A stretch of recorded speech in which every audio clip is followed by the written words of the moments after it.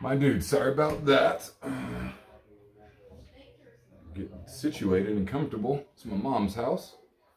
Man, long trip on the road. Long, pleasant trip with a 10-year-old and a dog. So, definitely something different. And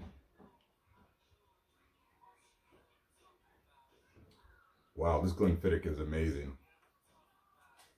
Got a really good nose on it too. But yeah, it's definitely an experience traveling with your 10-year-old and dog, and obviously showing or seeing the country. And I learned a few things, and I went from Montana to here, to Maryland. So very happy to make it in one piece. Turn on a little light here. Let's see if this helps. Let's see, unless it doesn't work anymore. Maybe it doesn't work. Nope. No extra light. Well, all right, sorry fellas, we're a little out of sorts because... You want a cupcake? Yeah, I want a cupcake, please. All right, feel better now because we got a cupcake coming. Cupcakes. Like I was saying, it was definitely a little Debbie cupcake. But definitely something, you know, traveling with your 10-year-old and your dog and learning some lessons. And it was funny, you know, I'm going to talk about the experience at the car. Is that okay? So we stop. You go to the bathroom. So we stop in on a reservation in Montana, and a couple things, you know. I was shopping, and somehow the conversation led to something about ... African American, and I've been pretty sincere and pretty quick to say, you know, I don't believe I'm African American. I believe I'm Black American. And so this fella, I didn't want to correct him. I just wanted to let him know, like, hey, I appreciate that, but I'm actually Black, you know. And he was Native American, or is Native American. And so I asked him, I was like, so are you Native American or are you Indian? And he's like, I'm an Indian. And I was like, oh. So kind of a weird one, and it was kind of relieving at the same time. But so there was a huge enlightenment on race there, but perfect timing. So the other side of his card was, so it was nice because my mom's been in Africa, but I know my grandma was definitely born in States, and her mother, I believe, as well, because she's fully Cherokee. But I just thought that was a life lesson there, and Abby wasn't present for that, but there was another lesson where she wasn't quite present. So I went to a auto parts store. I was on a res, and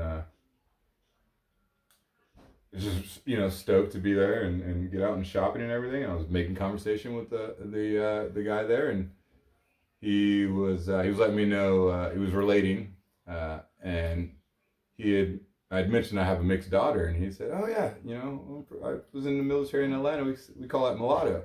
And I was like, you know, definitely familiar word, and I know there's a little tinge of something to it. And so I shared that with Abby when I got to the car, and she didn't look so happy when I said mulatto, and asked her why, and why aren't you so happy? I didn't totally like it. Like, he could have said it in a nicer way. In a nicer way? I know he was ignorant, but... No, you don't know he was ignorant. Well, I told you that's just it's an ignorance thing. He wasn't trying to say it to be demeaning. It's the way he knew to relate. So, later on, you know, after I shared the story with her and saw her reaction, and we Googled it, and we found out that it said offensive dated. It says mulatto, offensive, and dated. That means it's an offensive word now, and it's dated, outdated. So, we Googled it, and it stems from the Latin word, root word of mule. And if you guys don't know, a mule is a horse and a donkey mixed. And so I wanted her to feel better about it, and said, hey, you know, a mule is the best of these hooved animals, if you ask me. Because you only really ride a horse, and you only really pack on a mule. But a donkey, or excuse me, only pack on a donkey, but a mule can do it all. And a mule is a very individualistic animal, unlike the rest. So you're an individual. And I think she understands that ignorance, oh man, cupcake, is just part of it. You know, it's ignorance is not to be shamed. So what I'm getting at is, after seeing her tear up, thank heaven I had the receipt. I called that store and I asked for the dude and I got him on the phone and I said, hey, you and I just both learned that. I want to share something with you that I learned that maybe you weren't aware of, but sounds like that word is now dated and offensive. So there's other words we can use, and hopefully, you know, you're not offended by me letting you in on it. And he didn't seem like he was. He was like, oh, I'm unaware.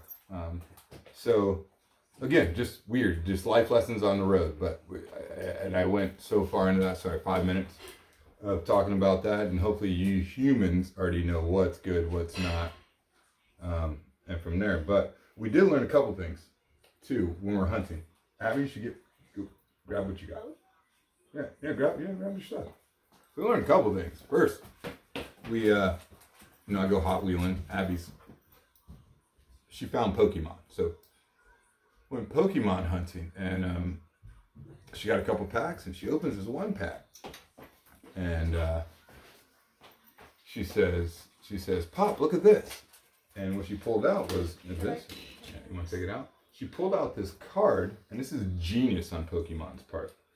So I guess what the scalpers or resellers do in the Pokemon community are they weigh the packs to see if there is an extra card in there or not. And so usually the rare card is the extra card. Usually the red card is the extra extra card. Or they just card. stick it in there. So what they did was Pokemon decided to add a marker in the card. Just basically a card to throw the scalpers off. So there is nothing on this card except for V-Star, and it works in a couple ways. It's that placeholder, so the scalpers who weigh it can be fooled, essentially, as well as when you find them in packs, it should have a V-Star behind it, or let you know there might be a V-Max behind it. V-Star. V-Star. But in this case, there wasn't, so it is just a placeholder in that case. But genius on them. And they actually just did this. So yeah. I pretty much got a first edition. One of the first editions. Pretty much, hopefully. We're not sure. We're not sure. It's the first one you bought. They only do this in America, not Japan. Yeah. Or so maybe not. Maybe everywhere except for Japan right now. So in Japan, these aren't in the pack. So really cool. So if you guys have one of these, there may be value to it. Maybe not. Not trying to start that whole fight. But what I'm really excited about is what Abby did buy as far as Hot Wheels go. Can I show them? Abby saw a scenic at a Target. Where was this Target? I think we're in... It's where we met that dude. Ron Peterson. Hey, Ron, if you're watching, very nice meeting you, man. You're really nice. Really nice. Wealth of knowledge, dude. And I'd love to see your collection. And this guy went from 14,000 cars down to 1,000 because of this reseller market and the frustrations there. But, man, this scenic out of package, guys, so cool. I mean, just so cool. Everything is just, details are there. Obviously, there's a little holder for the hauler. And there's a little anchor on the front of the car. Sorry guys, the light here is a little tough because we're in a bar. But super cool piece. Abby was not leaving without this car. And obviously she needed to open it. I know, they're such a bright color. The cool thing I like about it, I actually just figured this out. There's these little studs right here, and they're the same length as your tire. So you just slip the car in and put the tires behind it, and it automatically stays. Nice. I wonder if these things, I bet it goes out of track really rad. Most radical. Really like it. They say those are orange. Yeah, in the picture they are orange, but I think that's just that make the card more attractive. But nice haul, Ab. Nice haul. Oh, cupcake. That's where it all started. Sorry, guys. All right. Well, you shouldn't be behind the bar. I'm a bad dad. I'm going upstairs to go with some crab. Goodbye. I love you. Oh, thank you. bye. Thank you. Yep. Learning. I'm learning how to be a dad just as much as she's learning how to be a kid. So, sorry for that, not jibber jabber, but I consider that to be very serious. And I'm going to not get drunk before the show's over. But these are hella cool. It doesn't fall over, it just tilts. Have a bite of this, guys, and show you what I hauled off on the trip from there to here.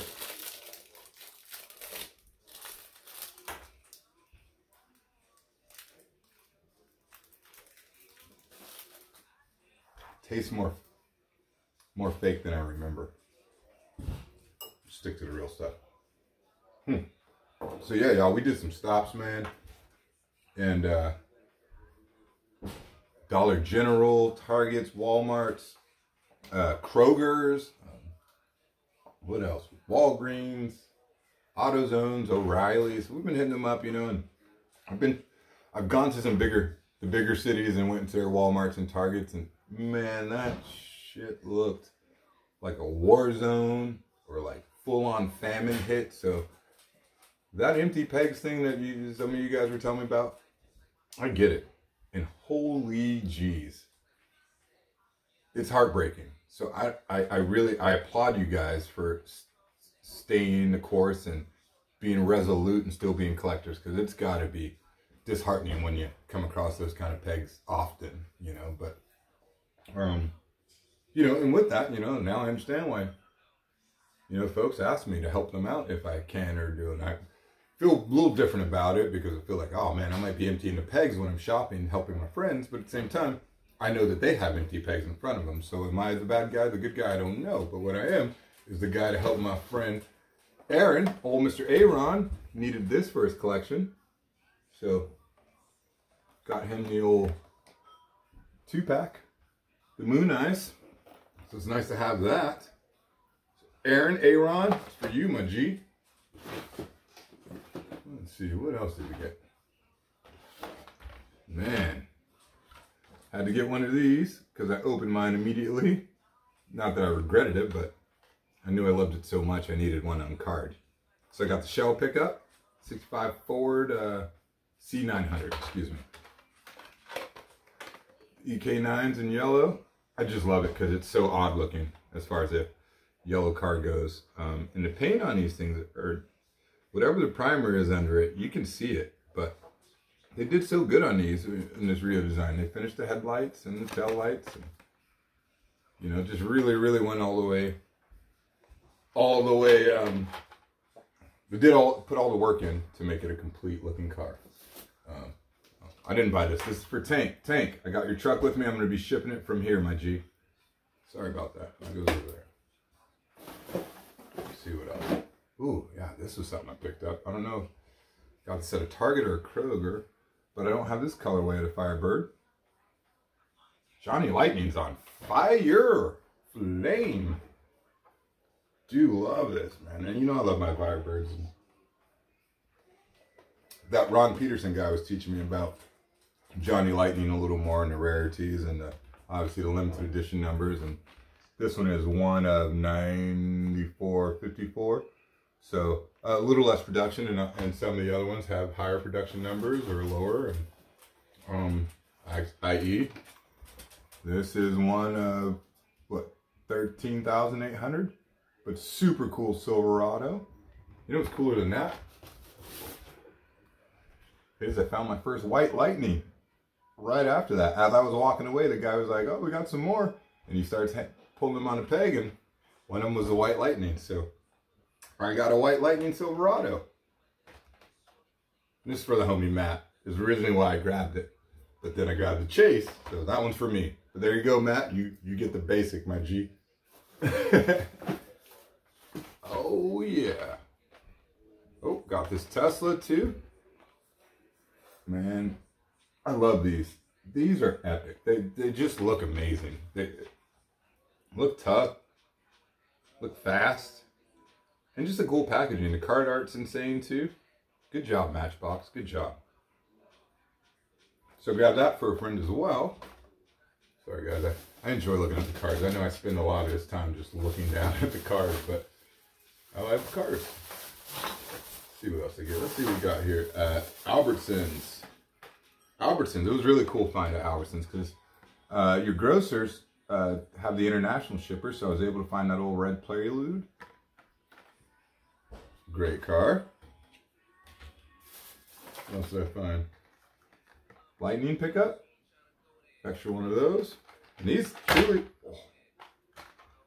I truly am just buying those because I know how rad they are. For the homie Nooch, even though he's a Star Wars guy, but Nooch is a rad dude. I just want to give him something. And so I'm giving him a Star Trek piece. Oh yeah. Got the Indy 500 Oval. That was really cool too. Speaking of, we stopped at Fair Oaks Milk Factory. It's either in Indiana or Illinois or I can't remember where.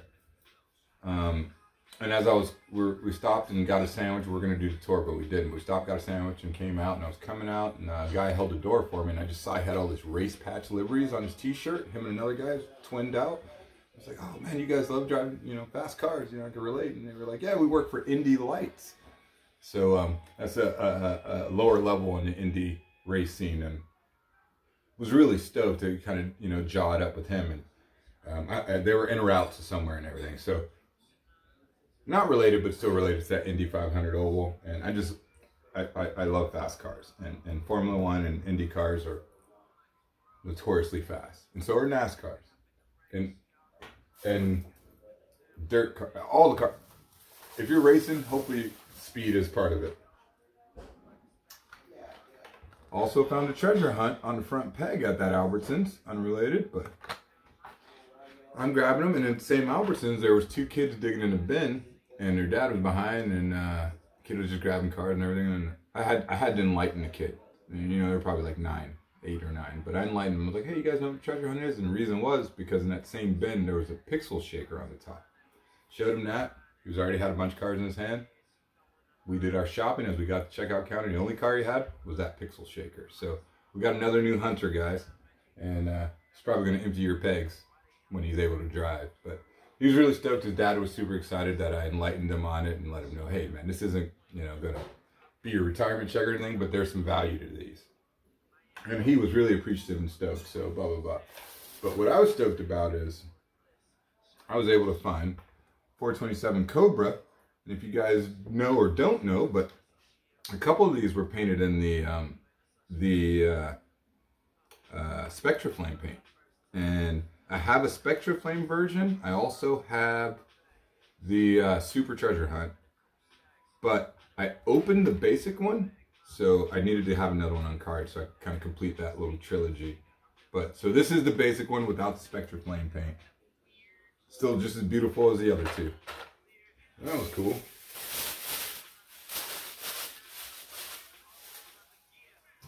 Sorry. Let's have a drink for that plastic that we're hopefully going to recycle. What else did we get? Got Pixel Shaker. Talking about at Albertsons. Or no, this was on the front peg. Yeah, this was at another Albertsons, but on the front peg. Obviously, I didn't take it from that kid. Got a Pixel Shaker. Walmart. This was something different too. I went to Walmart. Saw some cool stuff now. My lady friend's nephew loves fire trucks.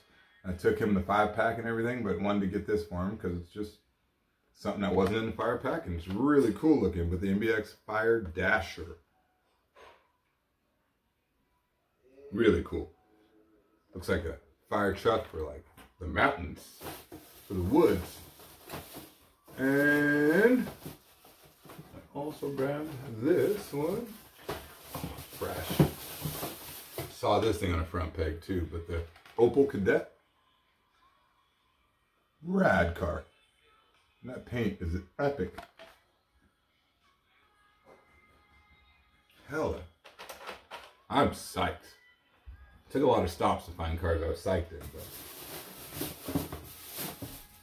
at that same Walmart, more plastic, more plastic, more plastic. I was lucky enough to spot this car. Spotted this, and I was really bummed because I was like, dude, not another F&F Charger. Here we go again. And I flipped it over just to realize that there was a 77 Pontiac Firebird there. So I scrambled through pegs, man. Found it. The TA Firebird. So another set of F&F. Oh Lord, here we go. But it's cool because that's this is the Brazil one. What's it? Tego's one. This is Tego's car. So Tego's car. So that's set there. Followed up with the Buick Regal, or excuse me, 87 Buick Regal, the GNX. I hated buying this again because I have one already, but the 70 Chevy Nova. And another Ford Lightning. Super cool. Super cool.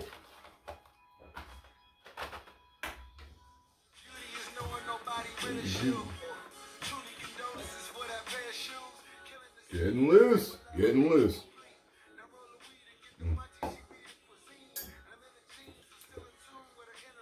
Don, you got, I know you're in Ireland, Don, but I'm a Scotch whiskey single malt, but I'm sure you've enjoyed the taste of Glenfiddich. And I'm gonna just pour another one just in case. I'm not sure if I loved it. I'm gonna find out soon. What else do we get? I got more in this box. I sure do. Dollar General, I think Dollar General or a Dollar Tree store. Grabbed another Silverado for the homie Matt. Matt's got real Silverados in his driveway. He's got like 3 or 4, man, and they are fresh. I grabbed those. If you need an EK9 Civic, I got a couple. Can't stop. So I got a reuse stamp on it, man. I buy all reuse stuff. I can't stop. But I am jazzed about this because this was at the Dollar General, and got that 2017 Jeep Wrangler treasure hunt. Yeah, I felt like this thing was dodging me for a while. No pun intended. But I found it, so really stoked. Really excited to find a Morris Mini Cooper when that time comes, but if not, I know the homie Jeremy's got one.